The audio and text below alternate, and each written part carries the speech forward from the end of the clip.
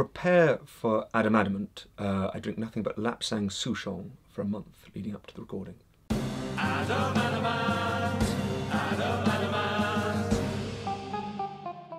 Adam Adamant is a gentleman adventurer who was born in the Edwardian era but finds himself thrust into the 1960s, and he awakes in the middle of a road, finds himself in a horrific accident, and then has to acclimatise to the modern world of the 1960s. Adam is a bifurcated personality. He has a kind of, there's the face, which is his kind of the physical manifestation of his deepest, darkest self-loathing, is one character, and there's Adam. And this season there is a third voice where Milligan is trying to persuade him that he was actually a different character again, so there's almost three aspects to Adam. So it's very fun vacillating between the different voices.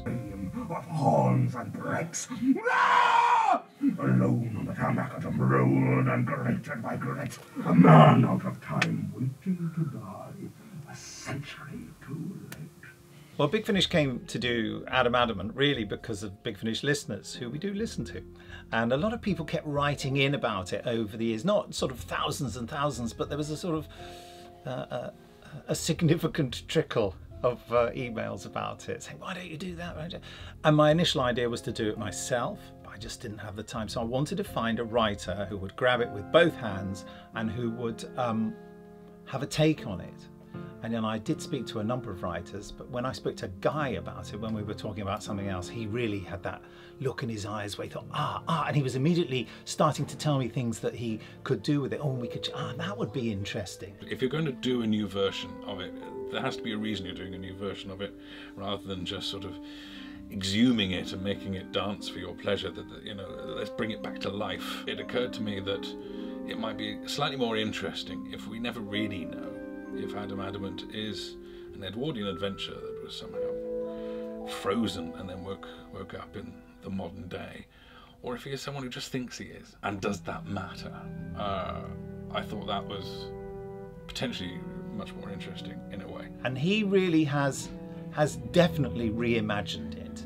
It's not just a carbon copy. All the essential things are there, like Man from 1902 in 1966, crime fighting, Georgina Jones, Sims, the essential things are there, but you know, we don't know quite how he got to be where he is, or maybe even there's a question over his identity, and all that has come from Guy. I personally hadn't heard of it, and I remember I mentioned to my dad, you know, we had a catch up, he was like, what are you up to? And I said, oh, I'm recording this for Big Finish. He was so excited, because that is, you know, it's something that he used to watch and he enjoyed, and I think that's the joy of Big Finish, you know, you can dig out these gems from the past and bring them back to life in a way that, you know, that sort of unifies everybody. And the other thing I wanted to change, it sounds like I'm being critical of the original show, and I don't mean to be, but its handling of Georgina, I was going to say was of its time, but in some ways it wasn't even quite of its time. The Avengers was doing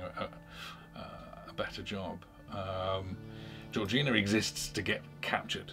It's a proper step back as a female role. So I was just very determined to make sure that our Georgina, if you're going to hand a role to an actor, you want them to be well served by it. So hopefully we've managed to do that with Georgina. Guy's really given a new lease of life on it. I feel like she's a character who is interesting, and also able to pick and choose her ideologies as they suit her. It's not fully prescriptive. She doesn't subscribe to the Victorian idea of, you know, what a woman should be, and so I find her really, really refreshing. I think in a way the first series really shows Adam thrust into the 1960s, very much fish out of water. Where we arrive in the second season, he's a little more familiar with how the world works. He's not altogether supportive of the newfangled technology and the cacophony of noise, but he's at least a little more familiar with it. Quite a different tone the second season. The first season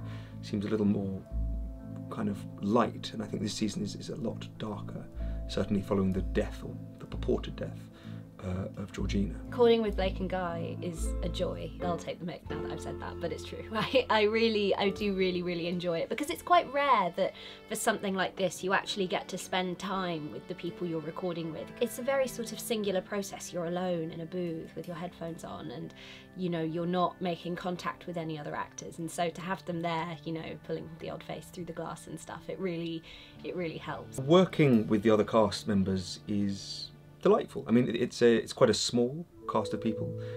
We know each other quite well now, so that's familiarity is always immensely helpful, and it's a very jolly atmosphere. I would say it's very light, ludic, playful. Ultimately, our version of Adamant Lives exists as its own thing. If you're a fan of the original show, I very much hope you're going to like our version of it. But in no way was it written as a continuation of the original, as